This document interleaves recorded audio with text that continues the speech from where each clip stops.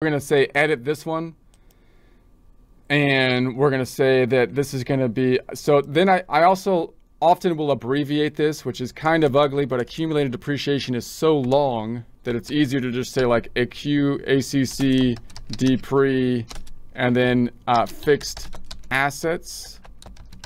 Now, some would argue you don't even need to say accumulated depreciation if you make it a sub account of the other fixed asset account, but I like to have it in there because it's easier for me to do the journal entries. Otherwise, you've got multiple accounts with the same name that just are called accumulated depreciation, which isn't helpful, and you're going to have to change the name anyways because QuickBooks won't let you have two accounts with the same name. But we're going to put it under furniture and fixture. So there it is. And let's check that out. So let's save that and change in the type. Okay, that's okay. Boom. And see if I can find it now. It took me back to the right place this time. That's good. So now it's a sub account. Let's take a look at it on the balance sheet. So if I run it, so now we can see it works out pretty nice this way, because then the parent account also, notice that if I made a separate sub account called furniture and fixture, and then I made if I made a separate parent account called furniture and fixture, and then two accounts underneath it called accumulated depreciation and cost, then the accumulated depreciation ends up being on top of the cost due to the fact of alphabetical order, right? So this way actually works pretty nice because now the furniture and fixture is on top, right? Even though the accumulated depreciation starts with an A.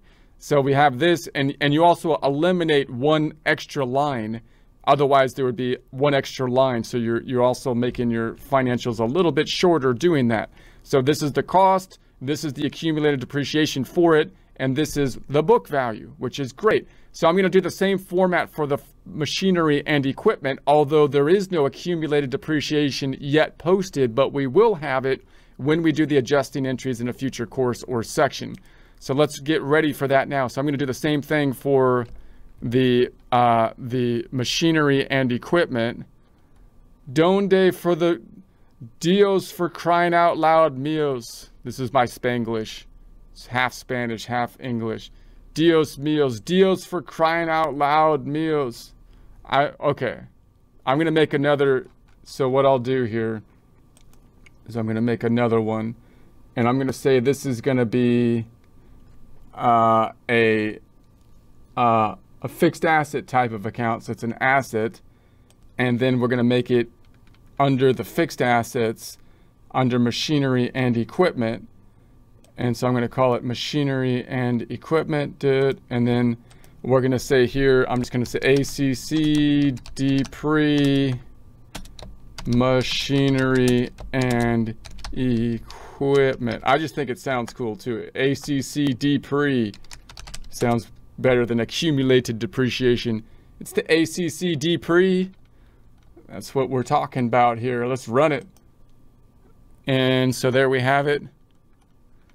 And so if I scroll down, we've got the furniture and equipment, and then these subcategories there as well. So that's going to be the general idea. If I go back to the balance sheet, we run it again, then we've got these nice subcategories. Nothing new happened here because there's nothing in the subcategory yet. But when I post to it, as we will do in a future course or section in the adjusting entries, then we'll have this drop down for each of them. So now I'll be able to show total fixed assets and then each fixed asset category in terms of the cost as well as the accumulated depreciation and the book value per category, or I can collapse each category showing just the book value per category. So pretty fancy on that. So that looks good.